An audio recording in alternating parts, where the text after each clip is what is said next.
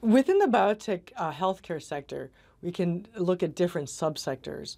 And so one of the key subsectors is pharmaceuticals or small molecule drugs. And so these are what we think of as our traditional pharmaceuticals, things like aspirin, things that have been around for decades or even, 100 years in the case of aspirin. And so these are often orally available. They are small. Their structure is relatively simple. We can actually identify where every atom in that molecule is relative to every other atom. Patients typically take these orally, and they can be absorbed or actually enter patient's cells. So they can interact with proteins and enzymes inside of the patient's cells. In contrast, we have large molecule drugs, also referred to as biologics. Biologics have a much more complex structure, and this is because they are actually proteins made by living cells. So small molecule drugs we can synthesize in the lab, mix chemicals together and produce this relatively simple structure. Large molecule drugs cannot be synthesized in the lab. We have to program living cells to produce a highly complex protein therapeutic.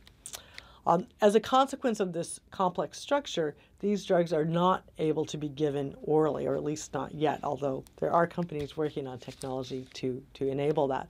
But currently, large molecule drugs must be taken via an injection or an infusion to avoid the digestive tract because their function really depends on maintaining this highly complex three-dimensional structure. And so just to summarize here, the key differences between large molecule biologic drugs and small molecule therapeutics are how they're made. Biologics have to be made by a living cell or a living organism. Small molecule drugs can be chemically synthesized in the lab. So the manufacture of small molecule drugs is more straightforward.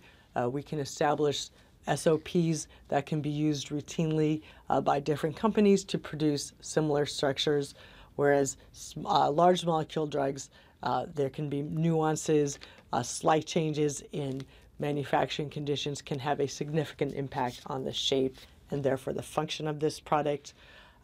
Their stability is also very different. So if you think about, for example, if you have aspirin or Advil at home, this is a small molecule drug. You can store this in your medicine cabinet for months, perhaps even years at a time, and it won't lose its efficacy. With a large molecule drug, that complex three-dimensional structure is much less stable. Most biologics have to be refrigerated at all times, or they will lose that three-dimensional structure, and again, therefore their function. So much less stable. And corresponding to that complex structure, we cannot clarify, we cannot analyze and define the structure as clearly as we can for the small molecule drug. So that's why if you see an actual chemical structure, as we see on my slide here for the small molecule drug, you know we're talking about a small molecule drug.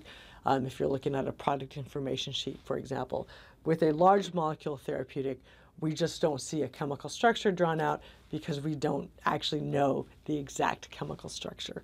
We can get a general idea of the shape of the protein, but not where every single atom in that molecule is. Thanks for watching.